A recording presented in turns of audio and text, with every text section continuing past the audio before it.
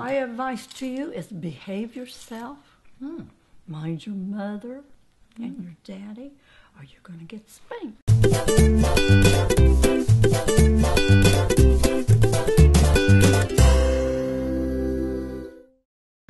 You're never too old to date. My wife is in a wheelchair, and I'm in a wheelchair, and I grab a hold of her wheelchair, and we go out to lunch, dinner, and they call us the lovebirds. In most cases, your parents know more than you do. My advice is to exercise as early as you can and keep it up all your life. I didn't start exercising until I was 76. Started walking, and then on my 80th birthday, I walked 10 miles. I was pooped.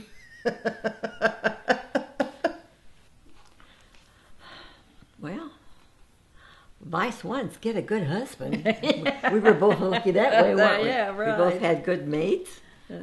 My advice would be to just live each day as happy as you can be. Amen. And be positive. Yes. And rather than negative, I always tell them, lie to yourself. There you go. My advice is to stay busy. And Dolly always keeps me busy.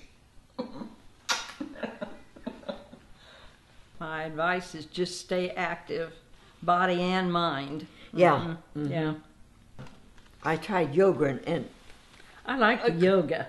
I must have twisted too much because I couldn't untwist for a day or so. There's 3 ways to be poor. Drop out of school, get married, and have children.